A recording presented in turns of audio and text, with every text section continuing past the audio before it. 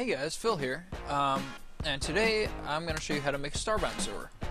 So first thing you want to do, this is how to do it on Windows. On Mac it's a little different, and I don't know where to help you there.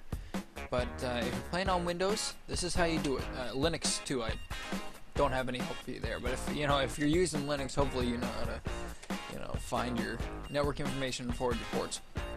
So on Windows, first of all, you want to make sure you got a static IP address. So go to Network and Internet, go to Network and Sharing Center. This is all in Control Panel. Go to Change Adapter Settings. Right-click on the adapter you're connected to. So my Wi-Fi is called FBI_surveillance because, well, my dad thinks he's clever, and I stole the idea from him from my place. So you're going to double-click on that and then click Details. You can get some information here.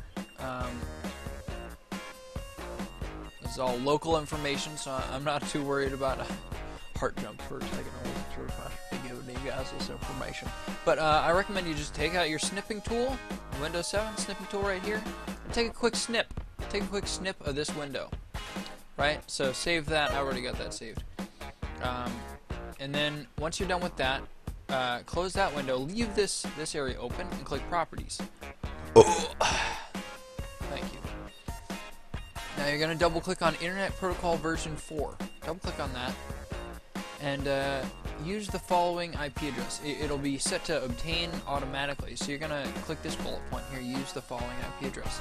So your IP address is going to be the same as the one that you were looking at right here, IPv4 address, but you're going to make those last two numbers something pretty different from what it was before. So copy everything that was first, all the first three zones, and then change the last one to something just totally outlandish and far away, because you don't want some other device claiming that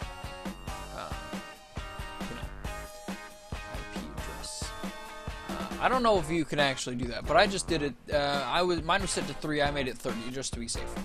Set your subnet mask to the same, default gateway to the same, and then also do the same DNS server addresses as before. Hit OK. It'll give you this little warning, and if it doesn't get you that warning, just do it again, because mine, for whatever reason, just didn't save the first time I did it. Hit yes. It's fine. It's okay. And once you're done with that, you're just going to hit OK, and you're going to close out of here. Now you got to forward your ports, alright? So, you're going to, the port to forward is 21025, that'll be in the description, but you'll also see it here. And over in your port forwarding section of your router settings, which is, if you're looking at that, right here in these properties or in the details, it's going to be your IPv4 default gateway. So just throw your default gateway in a web browser, and it'll take you to your router's page. And what you can do with that is do some port forwarding. So you're going to do this port forwarding here. Add a service. This is how you do it on an Xfinity one. If you have a different one, it's going to be different. But the fields that you put in are going to be the same. So you're going to click Add a Service, set it to Other, type in the name of your service. So in this case, we're doing Starbound. And TCP and UDP worked for me. So the server IP address is going to be the IPv4 address that you put in. That you changed manually, the whole thing. So in this case I did 30, and then your starting port is 21025. That's right, 21025. So you're just gonna make the starting and ending port 21505.